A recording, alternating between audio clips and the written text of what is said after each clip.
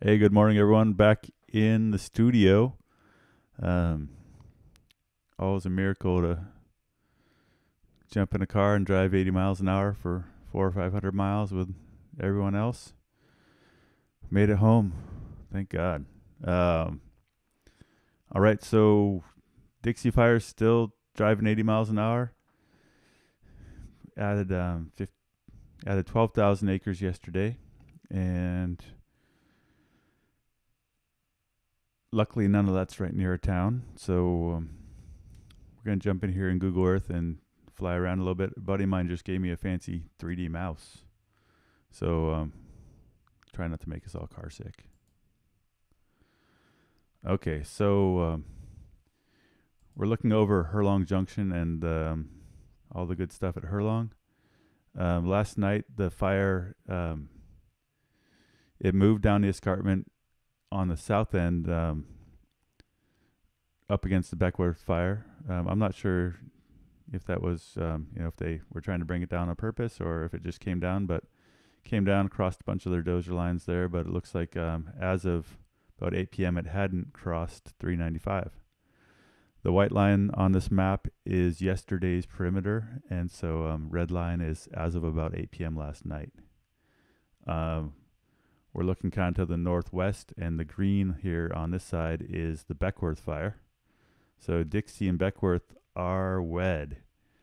So we're going to come around the south end of the fire here towards Dixie Mountain. So the 8,000 acres of growth in this part of the fire is from the white line out. Whoa, funky mouse.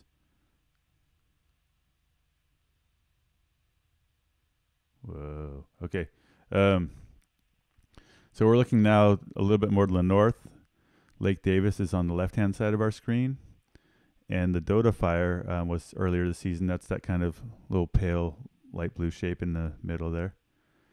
The yellow heat here is scattered heat, and the red is the intense heat. So if we pan over here,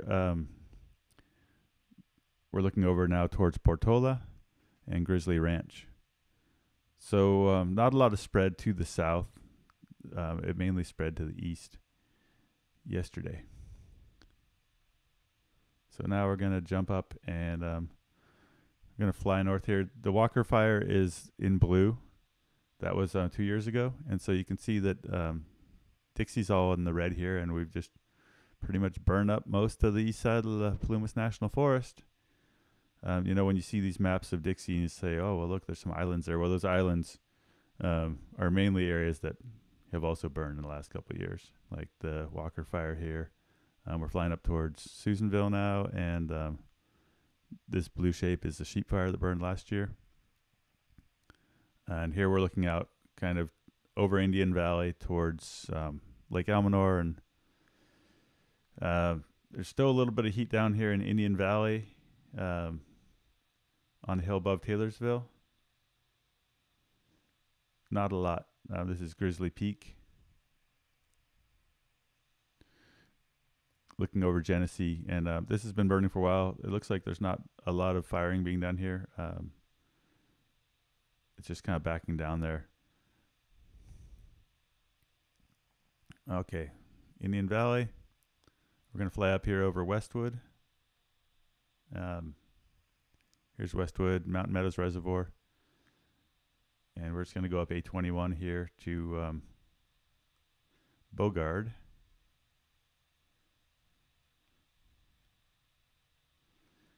This is the northeast corner of the fire, and this is the area that's just been kind of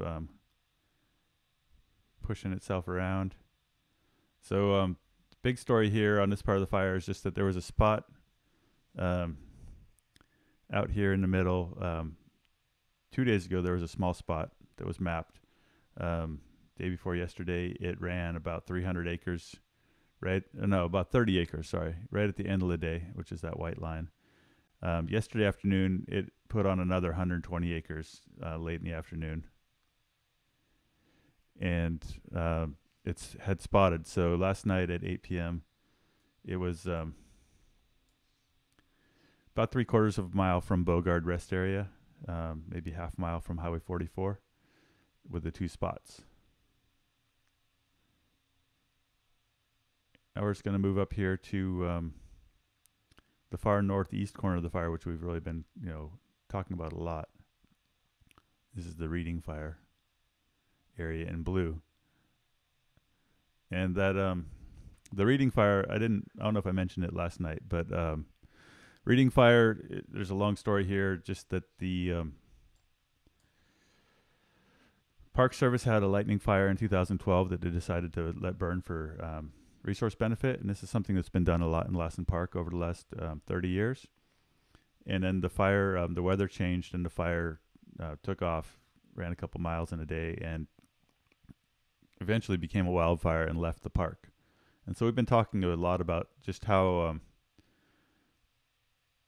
the reduction in fuel that was accomplished by that has really brought some advantages during this fire, in that it slowed the fire down enough that it bought 2 or 3 weeks for firefighters to work on other parts of the fire before they came over here. So similarly to what we've been talking about on the Caples fire, there's these, there were short-term political consequences and problems resulting from this fire leaving the park. The long-term consequences of this and the Caples fire was that both of these projects ended up buying firefighters advantage in controlling megafires. So where we're at right now with the reading is the white and yellow here in the middle is where the fire was yesterday. And fire continued to spread yesterday, but there's this black is dozer line. The white is stuff that got done, like cleaning up after the fire to plant new trees, burning piles, etc. So various types of fuel modification. And so it looks like yesterday there was some firing that was done. This kind of dotted line, it's a little hard to see here, is the Pacific Crest Trail. And so it looks like there was some firing done along the trail yesterday. So as of last night at 8 o'clock, the fire hadn't crossed the dozer line here. It had crossed the PCT in a spot where it was going to bump the dozer line anyway. So it'll be interesting to see how things unfold here. There's a complex puzzle for the firefighters to try to piece together here. As we'd mentioned earlier, initially there was some firing along the perimeter of the reading fire, and that plan got abandoned because there wasn't enough fuel to carry a continuous firing operation here. There's a lot of green brush. Anyhow, unfolding story. It's just one of those tough parts of this fire. You can see the purple line on here is Lassen Park boundary, and they've been trying hard not to use bulldozers inside Lassen Park. And so they're kind of, now's the time. The fire's finally leaving the park, and so we're going to see if that makes a difference. Just like everything on the rest of this fire, we're at the mercy of the weather with the fuels being so dry and everything else. There's a spot here, mapped outside the fire line. That doesn't mean that the fire's escaped. It's just showing you the potential that, hey, this fire, it's still easy for this fire to throw a spot, quarter or half a mile out ahead of itself. And as long as we have conditions that are conducive to spots doing that, it really makes our dozer lines and even our air tankers really fairly ineffective, which is why we still have fire burning here almost 2 months after it started. Anyhow, that's your Dixie Fire wrap up. We'll be keeping you posted on this. I want to send a shout out to someone I don't know personally, but goes by the name of Tumbleweed on one of the Wildland Fire forums, has been helping me out with mapping, and also a user over there who goes by Tornado Cat. So thanks, people. Appreciate the help. It frees me up to do things like make these videos, and then we're posting mapping from them on thelookout.org. So thanks for all the help. If you're into mapping and interested in helping on this kind of stuff, or also if you're like listening to a scanner and you retired fire person or someone who can help be one of our lookouts. We're looking for lookouts in other areas of the state who can help us with our coverage, because I'm hoping to stick with fires that are a little closer to home, but we also want to cover all these other stories. Thanks, everyone. Have a good day.